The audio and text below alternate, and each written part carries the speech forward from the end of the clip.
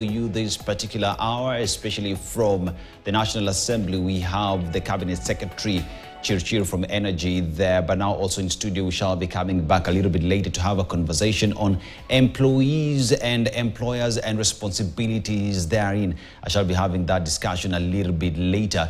But now let's go straight to the National Assembly, where Energy Cabinet Secretary Davis Chirchir and Energy and Petroleum Regulatory Authority Director General Daniel Kipto are appearing before the National Assembly Energy Committee to answer questions regarding the Embakasi gas explosion. Let's follow part of the proceedings live from Parliament. And a new plaster had been put by the door, listing the things that you cannot do. You not walk in here without these things that you cannot walk in there. You cannot walk in with a phone by the gate. It is there when we visit, and I'm going to ask that we visit this site. It is there. So, and then again, they were arrested, or the premises was raided, but nothing happened until the other day that people were killed. This premises, the owner of these premises, the recommendation of one of the law enforcing, I believe it was either DPP or DCI, recommended that he be charged with 7 murders because he did it knowingly, but circumventing the law. There is no way that EPRA would know, since EPRA knew that that thing existed 2-3 years ago, and then took them to court, and then it's back up operational. Whose responsibility is it to make sure that it doesn't operate? Who's the license? Who's the person that's supposed to do issue the licenses? So you might license somebody to do business at point B, but they know that the lucrative point to do business is point A. They will go and apply and get the license at point B, and then come and do whatever needs to be done. So and refilling, all the gadgets to do the gas refilling were found at the Muradi gas explosion site. And it was going on. Same thing is happening with this one that is in Maradaima, and we'll also bring you proof in form of a video of what is happening in Maradaima. All right, DG, listening to Mheshimiwa Mawade, it is almost clear that you actually indeed knew that about this facility illegal operation before the explosion. It appears that you had attempted to stop the operations, the illegal operations there, but failed. So we want to understand, is that the case? You had tried to stop these operations, you had taken these guys to court, you had raided them, but they still continued with operations, so that then you can tell us, again, back to this very nice document, what is going to be different when you raid and they continue. You raid, they continue. When you feel like you have hit the limit, where do you normally go? Where did you report that, for instance? Now, as an operator, you don't have your own police, you don't have your own prosecutors, you've gone, this is your end. You've tried, but these facilities continue to operate. Then what becomes the end of such frustrations? My question was, yes, can the DG tell us whether they have in the past arrested this person, Kimathi, and his colleague, and attempted, have they done it in the past? And when was it and what transpired after that, please? You tell us. Thank you, Chair and Honourable Members. I think just to answer the question, I want to start again by clarifying that the premise where the incident happened in Miradi and Embakasi, 1, was not licensed.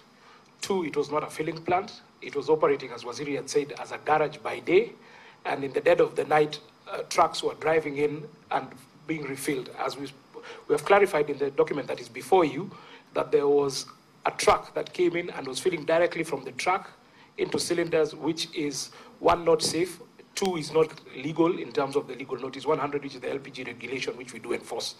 In terms of this question that Honorable Mawade has said, is that EPRA knew that there was a facility, there was a facility there. we were aware of the premise, but there was no license facility. In the year 2020 and the year 2021, I can confirm that yes, through EPRA's enforcement action, there was an illegal facility that had been put up at that same site, which EPRA proceeded to demolish, and the perpetrators, including Mr. Kimathi, were taken to court.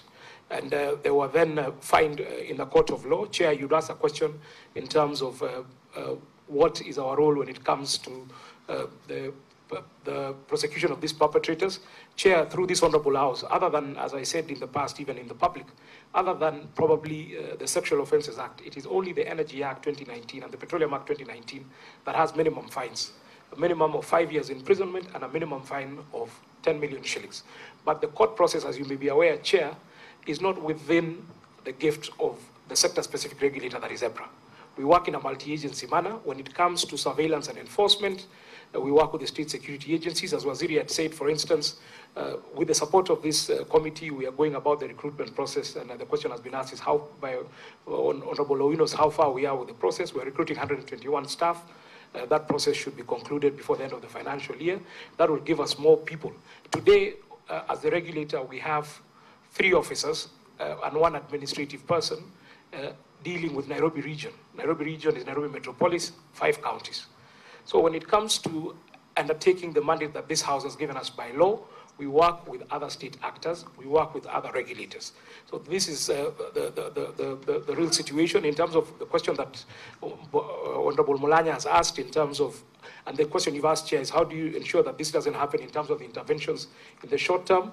We have requested and we have been granted the privilege to be able to sit in the county security committees where we can be able then to provide this intelligence.